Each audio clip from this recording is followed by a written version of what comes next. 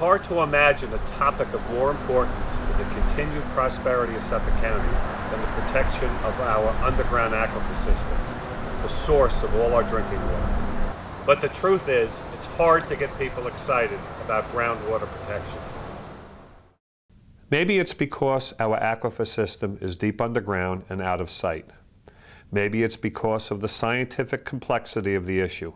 But for whatever reason, it's a challenge to get people to understand just how precious and unique this resource is. It's not for a lack of trying. We've tried poster campaigns. We've tried person-to-person contact. Hi, can I talk to you about nephelometric turbidity? We've even tried song. And we need to talk about hexachlorocyclopentadine. No, please, please, don't pour them down the drain.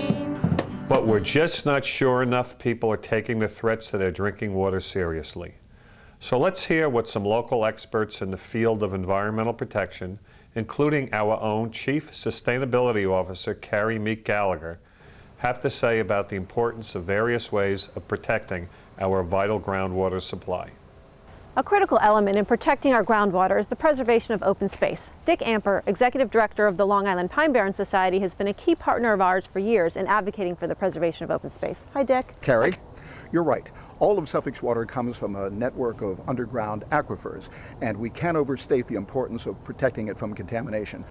So, Dick, can you explain for our viewers the role of open space preservation in protecting this vital resource? Sure, let's take the Pine Barrens, for example.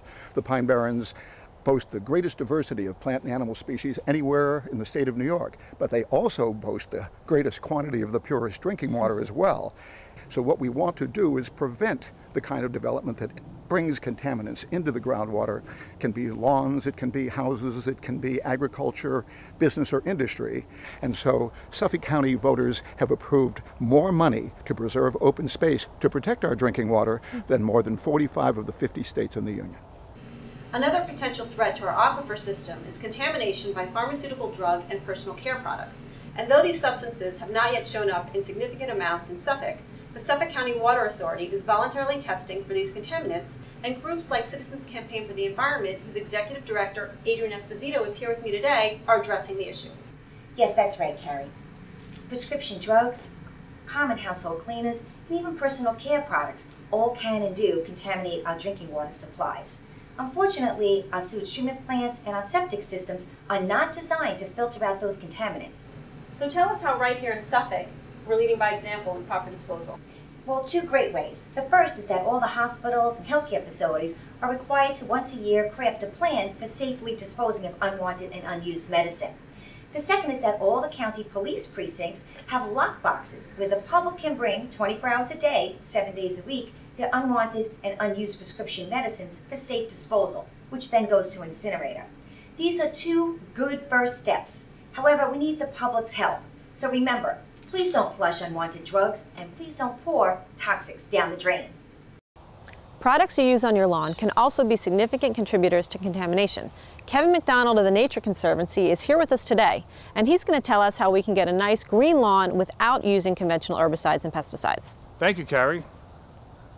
Everybody wants to present their property nicely to the community. There's three things that folks can do to keep their property maintained in an environmentally responsible manner. The first is, if you're going to cut the grass, keep it at least 3 inches tall. That way you can promote deep root growth. The second is, if you're going to irrigate every few days for a longer duration. That helps promote deep root growth. And the third is, if you're going to put anything on your lawn, avoid using toxic pesticides and herbicides, because that can get into the groundwater. So as you can see, everything we do on our land and in our homes impacts our groundwater, which is our sole source of drinking water here in Suffolk County. If you're still on a private well, please get it tested regularly to make sure the water is safe to drink, or call us and find out how to hook up to a water supply that is pure, safe, and constantly tested. So from all of us here at the Suffolk County Water Authority and the environmental community, we have one simple request to ask of you. Please! Please! Please! Please! Please!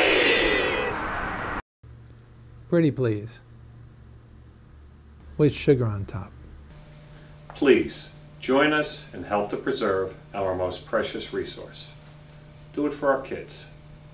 and our kids' kids, and our kids' kids' kids. Okay, Jim. And our kids' kids' kids' Okay, kids' we're done. kids. It's important.